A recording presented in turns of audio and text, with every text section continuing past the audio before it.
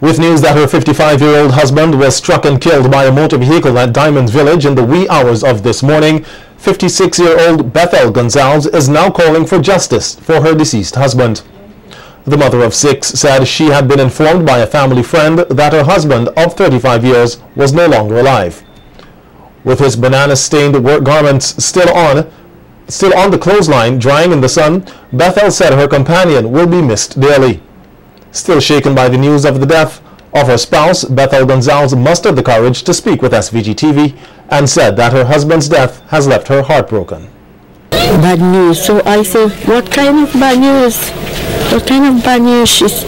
So I opened the door and he come to the door. He said, like this, sit down. I sit down, I take a seat and he say, they killed Darby. Because that's what people know him, you know. Everybody know him by that name. Me say what? He said, they killed Darby. They knock him down and kill him. The now widowed housewife remembers her husband as a caring and hard-working man who tilled the land and tended his livestock so as to provide for his family. Because he did not deserve to die that way. He was a good man to his family, and people must realize that people have family. Whosoever did it, they should realize that he have a family to take care of. So after I heard it, I just started crying.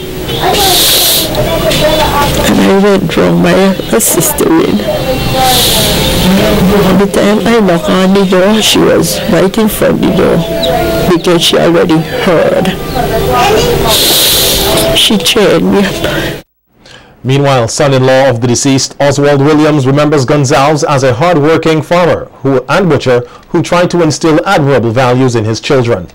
He highlighted that he was blessed enough to marry one of Gonzalez's lovely daughters and recalls his wife fondly reminiscing of the love of her father outpouring for family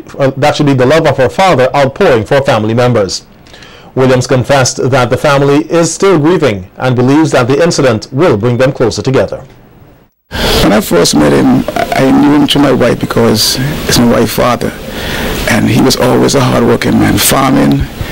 His clothes always recognize a farmer with, you know, the stains and the banana stains on his shirts. And to me, I admire him for that because he gave my wife values, hard-working values, and she speak of it. When the tragedy happened, you know, it shook her so much to know that they took her father, who she loved so dearly, and who gave her example as how to be a responsible person. And I thank God for that. And I will always remember him as a hard-working man that loved his family dearly. Technical assistance will be given to this country from Taiwan on the Black Sigatoka control. That is according to Minister of Agriculture Suboto Caesar, who also highlighted that a delegation from the Republic of China will be welcomed to SVG on Monday, January 12th. According to Caesar, discussions were held with the Taiwanese ambassador Bao Shuangger, who indicated that Taiwan will be able to offer their expertise on the issue of the Black Sigatoka disease. The minister took the opportunity in his speech to thank the Taiwanese who continually give assistance to the development of the agriculture sector in St. Vincent and the Grenadines. According to the reports from the Ministry of Agriculture, the Taiwanese delegation will work along with members of the Banana Service Unit and the Plant Protection and Quarantine Unit. The government is said to be now spending far more money on pharmaceuticals than any other time in SVG's history. Prime Minister Dr. Ralph Gonzalez indicated that a study which was completed in 2012 shows that over 95% of the prescriptions were filled at the hospital, while less than 70% of prescriptions were filled in 2000. The same people did the study in 2000 and came back and did the study in 2012, 2013. So those are the facts. You see, there are some people, if they go to the hospital and they have 5 medicine to get, 5 set of tablets, and they get 4 and they don't get 1. They will talk about the one they didn't get. And remember that this was $5, you know. Even though the tablets them cost $150 or $100 or what, it's $5, you know. That's the price. He noted that they have also installed a health information system which would cut out any wastage of pharmaceutical products. I want to say this. Go to all the clinics and you will see an air-conditioned room in which we have pharmaceutical products. Let's take somewhere far from Tonga, Calico, or Kittels. Let us take Oya. Go up there and you will see that. There's a room. I was there. I went there. I saw it with the pharmacist. I visited it. Air conditioned. So, President of the St. Vincent and the Grenadines Human Rights Association, Nicole Sylvester, is pleased that the Royal St. Vincent and the Grenadines Police Force will be taking tougher measures to curtail the number of illegal guns in this country. Sylvester said that the association was established to also be a mediator and an advocate for peace.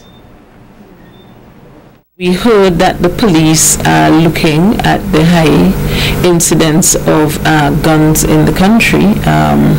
I thought that was something that was so for quite a while now, but we are happy to see that it is high on the agenda of the police, and we certainly support them taking steps to curb the high incidence of crime which is gun related.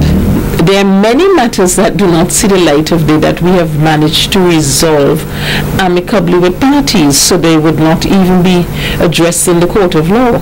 So that this is a continuation of that aspect of human rights. Human rights isn't just about demonstrations, and this isn't just about raising issues of abuse or raising issues on behalf of victims. Human rights is also to try to bring healing in situations where it's necessary. The barrister said that the prayer and healing rally which takes place from 6 p.m. at Clear Valley this Sunday will also allow Vincentians an opportunity to pray not only for the country but for relief from the issues that presently plague the society.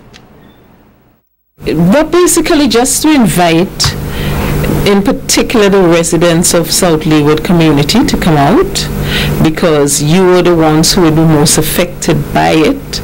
We certainly know that there were other persons from other areas who were in attendance, so it's not exclusive. So I do not want the message to come out that it's for all Vincentians, so that on Sunday the 11th, this Sunday at 6:30 p.m. at the Clear Valley Hard Court, we would like as many persons to come and be there in solidarity and in support of the prayer and healing rally.